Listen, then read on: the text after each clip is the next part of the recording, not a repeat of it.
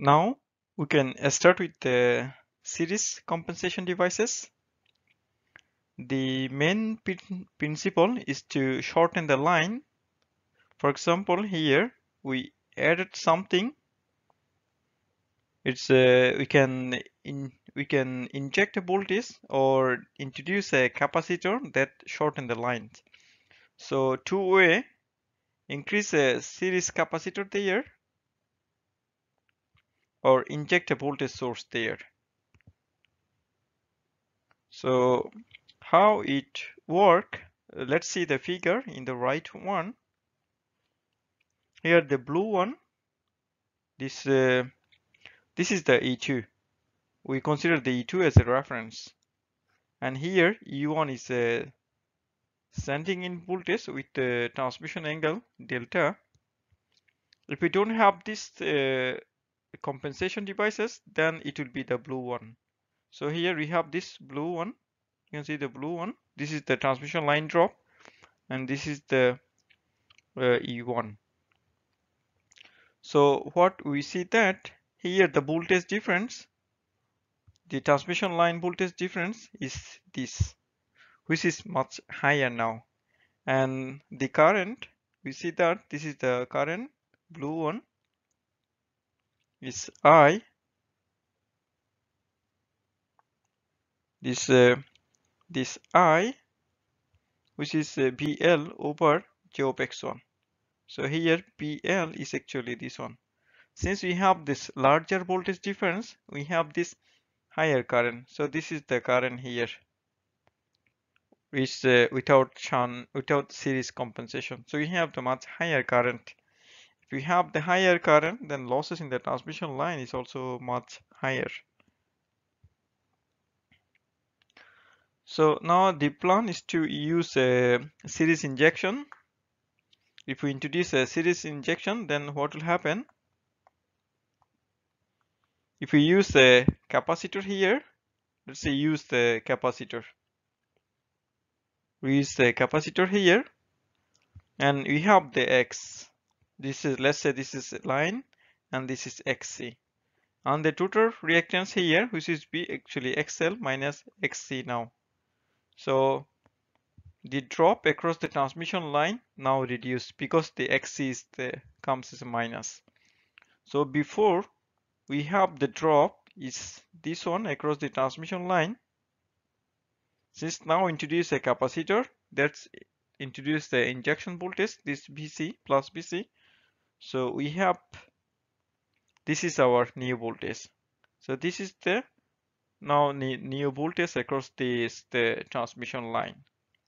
So the current related to that, so we got, this is the current, and we see this current is a smaller, this amount of a smaller current. So we got this red current here, this one red color.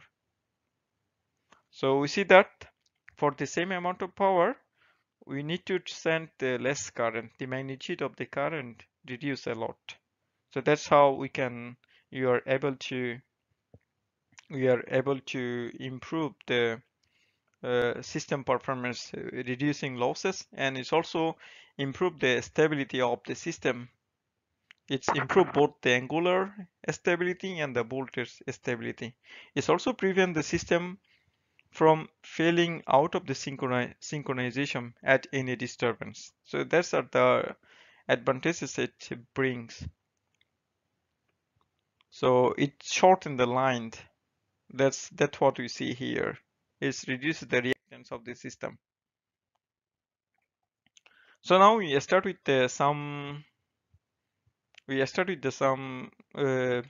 compensation devices. Now I start with the passive one, the series capacitor. So here you can see if we have a transmission line, this is our transmission line. In the transmission line, we added a series capacitor.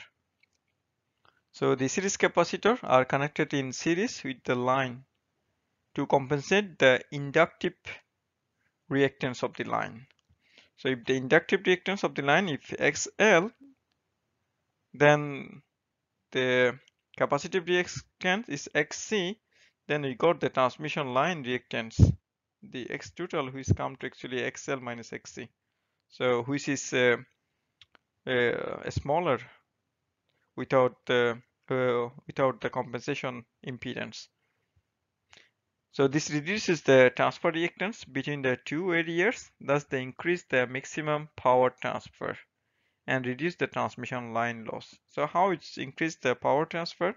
You know that P, which is B sending, P receiving over X sine of delta.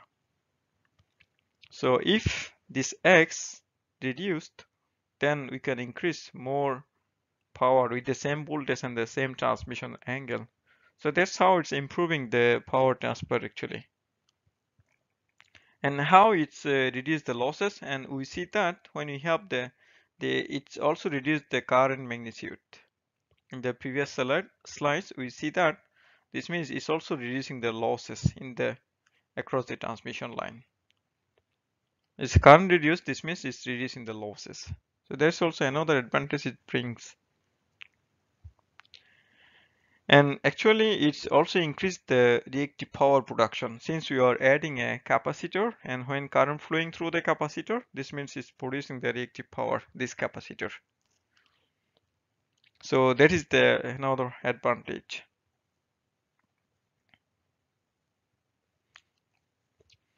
It brings some difficulties when we have the series capacitor, for example, when there's a short circuit in somewhere in the transmission line, a large current can flow through the capacitor. It can destroy this capacitor. So that is the one of the we need a sophisticated protection scheme to protect this capacitor.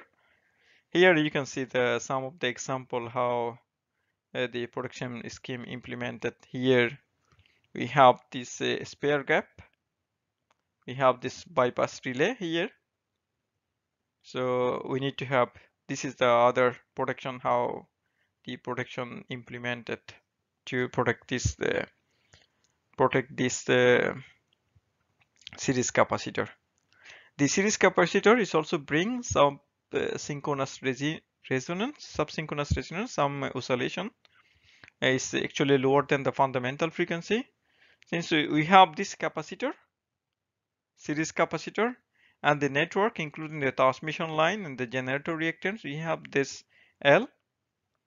So this C and L, they have a resonance frequency, which is 1 over 2 pi root over L over C. So if there is any disturbance, anything happen in the system, then it introduced this oscillation frequency, this subsynchronous resonance in the system. So that is the one of the problem it introduced by this series capacitor. So how, in order to damping that, it need to install some damping circuit. For example, here this is the damping.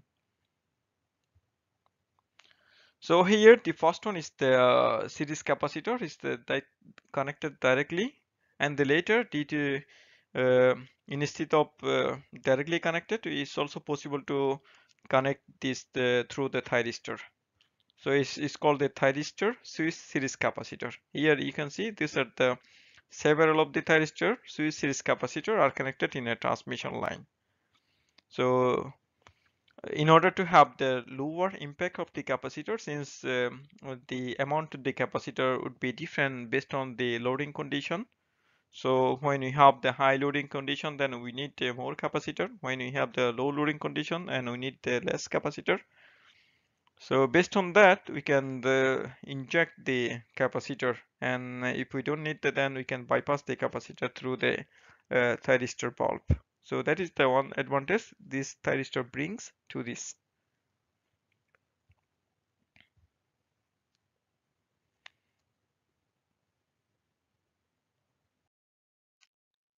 Now we can start with the thyristor control reactor. Since the capacitor, they can be on and off, that if we use only the thyristor in the previous slide, and we see that if we can insert the thyristor inside the capacitor or bypass the capacitor through the thyristor. So that can we do, but we don't have this controllable reactance of this of this capacitor.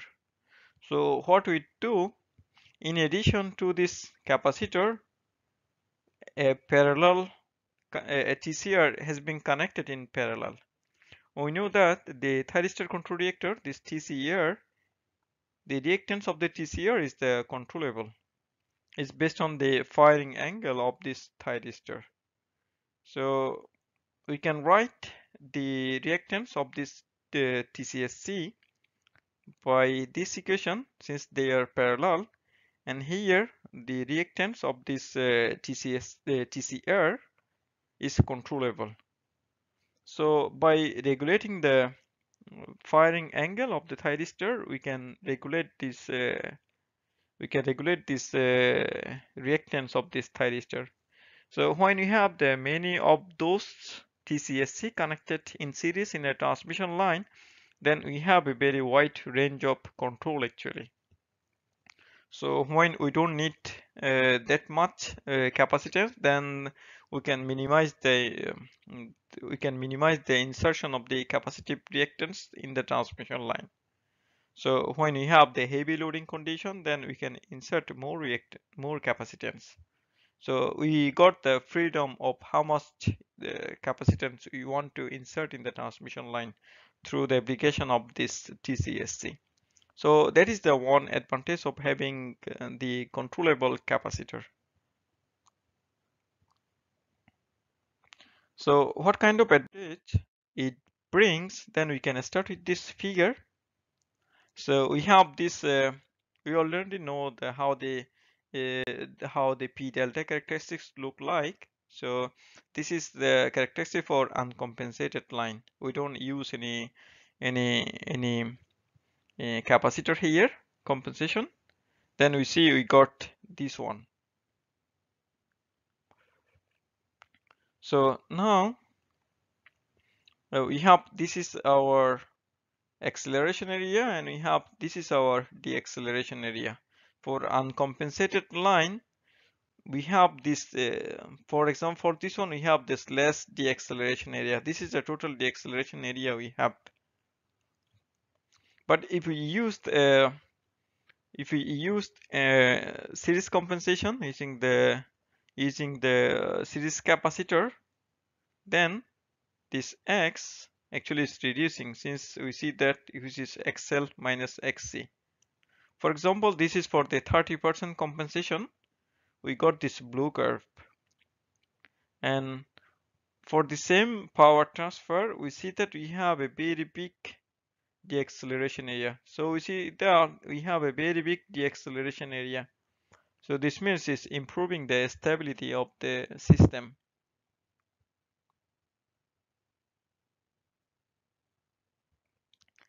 And how much the reactance can be increased, in theoretically it can be actually infinity, and we can increase to 100% compensation.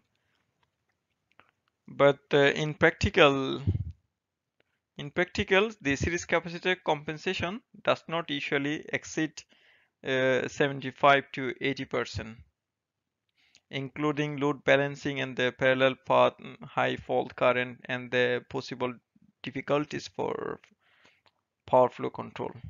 Often the compensation actually is limited to around 30% due to this concern. So this is the 25 to 30% is the normal compensation that we apply for series compensation. So we see it's the capacitor based compensation. Now we want to see how we can inject the voltage using the voltage source converter. So this is the one example. Here we use the dynamic voltage register, where we have this voltage source converter, and we can have the similar control principle as the DQ, the similar one, current controller with the external voltage controller. So what we have here, we have this capacitor, and we have also transformer, injection transformer, and the transformer is connected in series. And we can have also a energy storage to inject some active power there. So it's the similar configuration as the STATCOM, but the STATCOM connected in parallel, but this one is connected in series. So its main application is for voltage active filter and also voltage deep mitigation. So this is the main application of this DBR.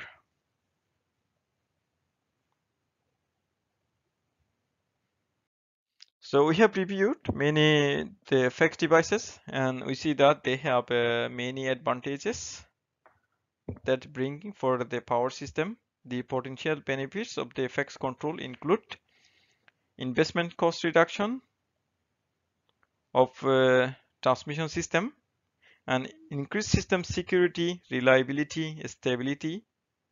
It's also increased power system capability, power transfer capability, and enhancement in quality of the electrical energy delivered to the customer. So the quality of the power is improved a lot. It removed all the harmonic introduced by the all nonlinear nonlinear load. With FX controller, power carrying capability may be increased up to the values that approach to the line's thermal limit. That's what we see using series compensation. We can increase the power so that it can reach to its thermal limit. So that is the maximum limit can transfer by the transmission line. And the FX controller, they are very fast and able of dynamic reactive power control, so they can continuously take part in regulation of the voltage. At distribution system level, reliability and the power quality, especially the waveform and the harmonic, that can be improved a lot if you use these FX devices. So that is the one main advantage we have using these FX devices.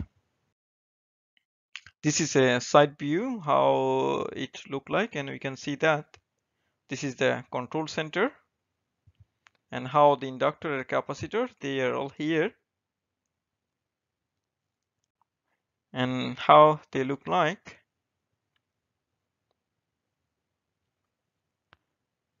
So this is just an industrial this is a view of the how the FX look like, FX devices this installed in a substation somewhere in the transmission system.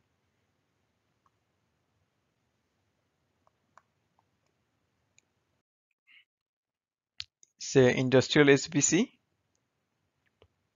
the source from Siemens, and those are the main application for industrial SBC to remove the harmonic, to remove the voltage fluctuation and unbalanced load. So rapid change of reactive power, so it can eliminate many things for the industrial.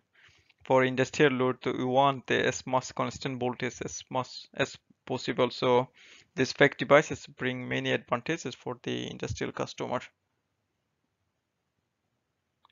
And this SBC is the very reliable for this industry.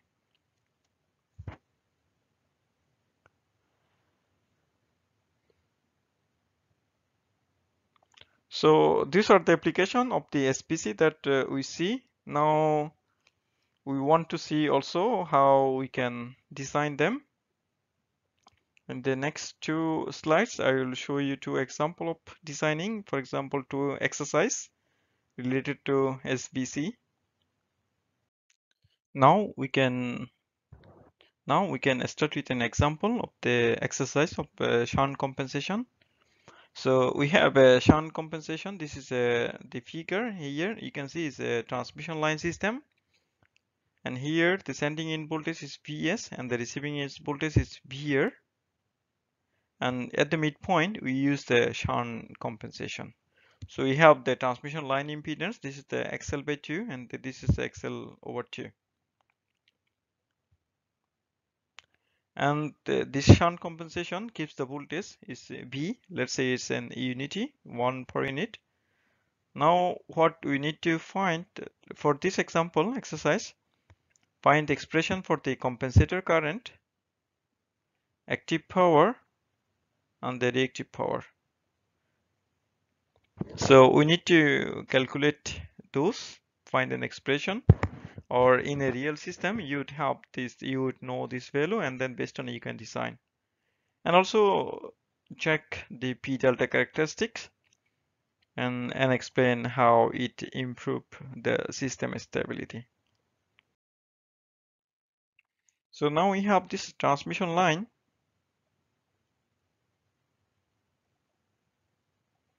and we have this sending in, and we have the receiving in here.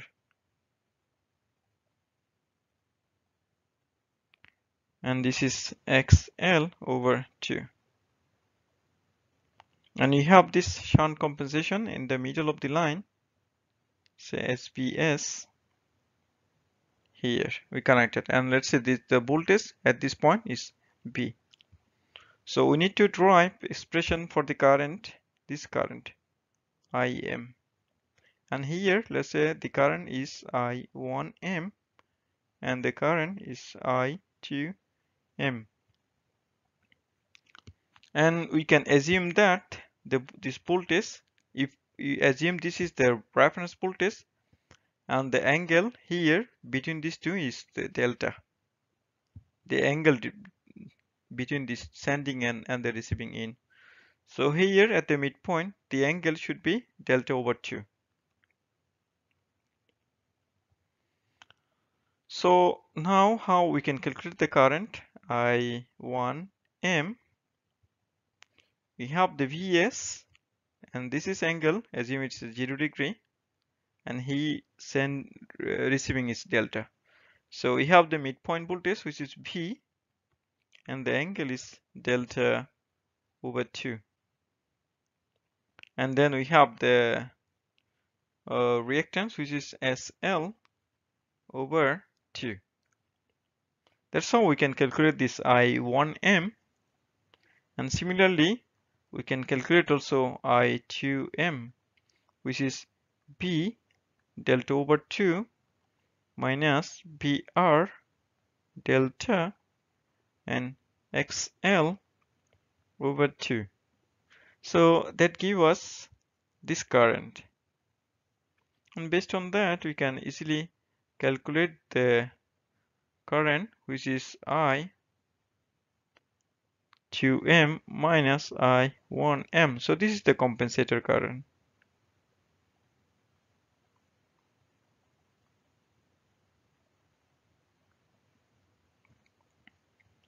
So what about the power? The active power.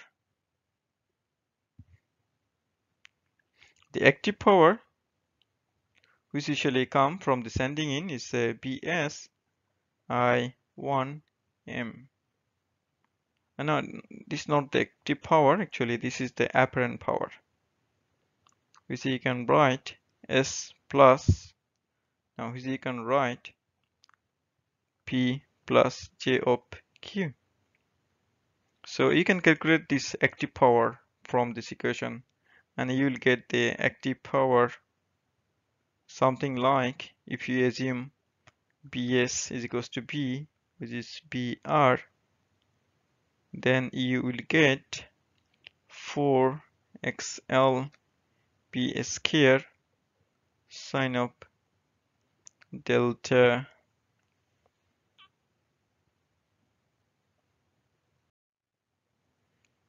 over 2. So that's how you will get this active power. Similarly, you can also write the reactive power, the sending in reactive power, which is the receiving in is the minus sending in, which is the minus receiving in. You will get which is 2b square. Actually in the power it is 2, not 4. to b square over xl 1 minus cos of delta over 2. And what would be the compensation power? The Q from the compensation you will get, which is Pm over Im multiplied Im, which would be 4b square over xl 1 minus cos of delta over 2. So that's how you can calculate this one. This is just an example.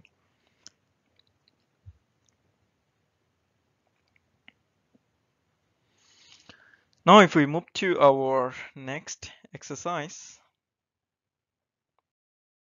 is related to a series compensation. We have a transmission line.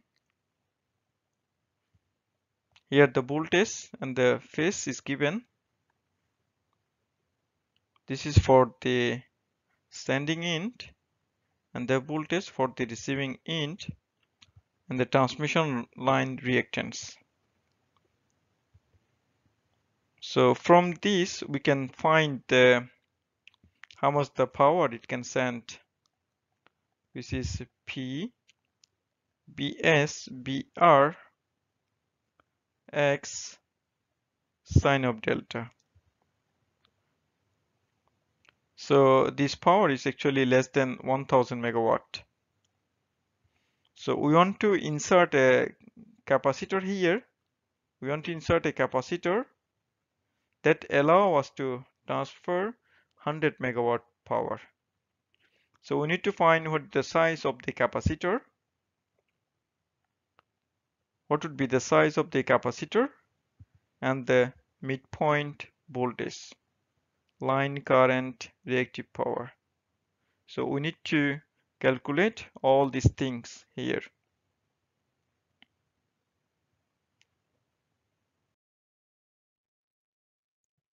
So we have the transmission system and we want to compensate with the series capacitor. So this is the system we have.